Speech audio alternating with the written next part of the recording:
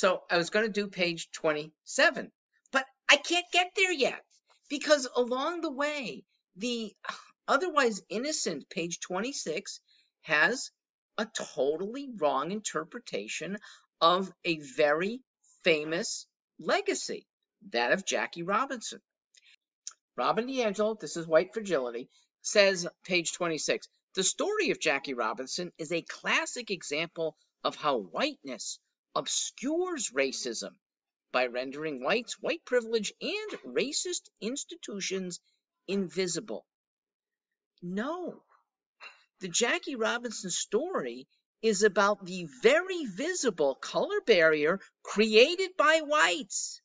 She rests on a story that I never heard, that the subtext is Robinson finally had what it took to play with whites, as if no black athlete before him was strong enough to compete at that level. No! We learned that there were myriad blacks who were really talented, and it was a white barrier against having them play in the major leagues that kept that talent from rising there. There were Negro leagues, they were separate, they were appreciated by most whites, and many, even at the time, would say, gee, the top performers in the Negro leagues would replace most of our white players on the diamonds in the major leagues.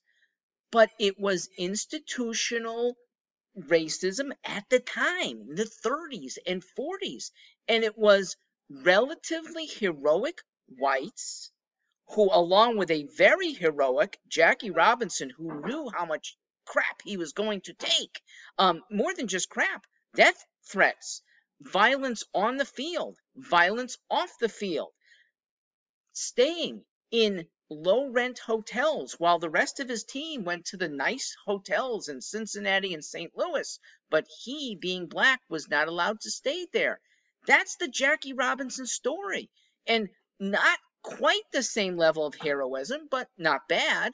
The white ball players who fought for him and with him when opposing players got in his face, the shortstop, Pee Wee Reese, who publicly was arm in arm with his teammate, even though that was a dicey thing to do.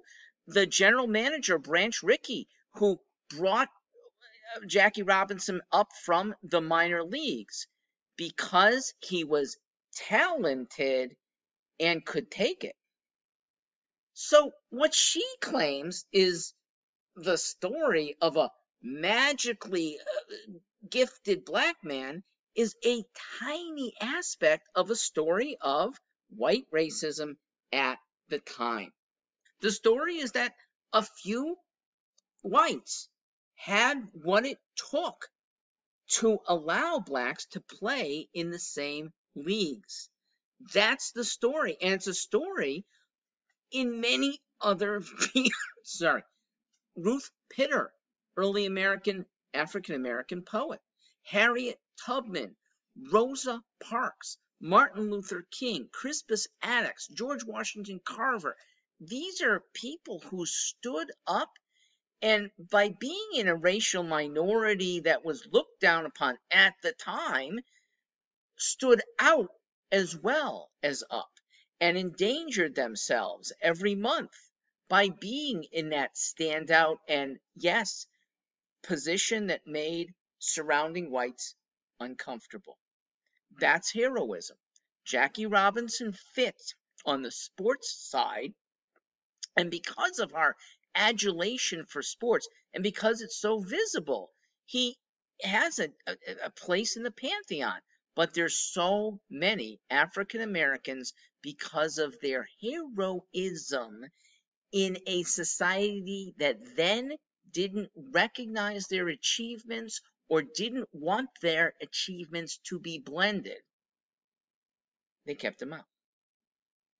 It's amazing that somebody who could be writing this book and the editors around her would get the story that wrong.